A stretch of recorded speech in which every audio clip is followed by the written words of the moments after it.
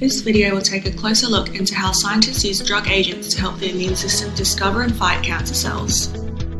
Immunotherapies are treatments that restore or enhance the immune system's ability to combat infections or diseases and is now being used to fight cancer. It increases the strength of the immune response to tumours.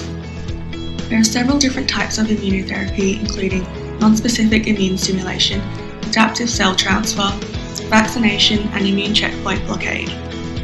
These treatments boost the immune system in a general way. Immune system proteins can be modified in vitro to attack cancer cells. Vaccines can also be used to boost the immune system's attack against cancer cells. By blocking immune checkpoints, these drugs essentially remove the brakes of the immune system, enhancing the recognition and attack of cancer cells. So what are immune checkpoints?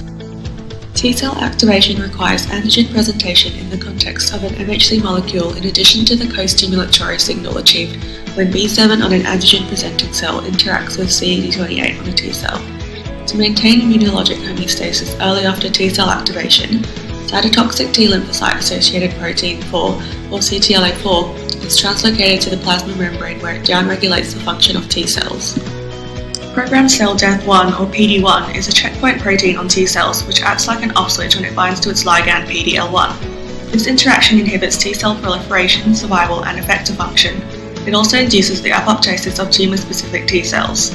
Some cancer cells overexpress PDL1, which could help them to evade the immune attack. The events of generating and regulating anti-tumor immunity suggest at least 3 sites for therapeutic intervention. The first is by promoting the antigen presentation functions of dendritic cells, as the response begins with the capture of tumor-associated antigens by the dendritic cells. These are either delivered exogenously or captured from dead or dying tumor cells. The second is by promoting the production of protective T-cell responses. The dendritic cells process the captured antigen and migrate to draining lymph nodes. If capture and presentation occurred in the presence of an immunogenic maturation stimulus, then dendritic cells will elicit anti-cancer effector T-cell responses in the lymph node. If no such stimulus was received, T-cell deletion energy or the production of Treg cells will occur. The third is through overcoming immune suppression in the tumour bed. CD28 interaction with CD80 and 86 will promote potentially protective T-cell responses, while interaction of CTLA-4 with CD80 and 86 or PD-1 with PD-L1 and PD-L2 will suppress T-cell responses and possibly promote Treg formation.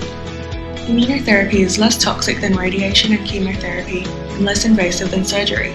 It also produces immunomemory, which is an effect which produces longer-lasting remission.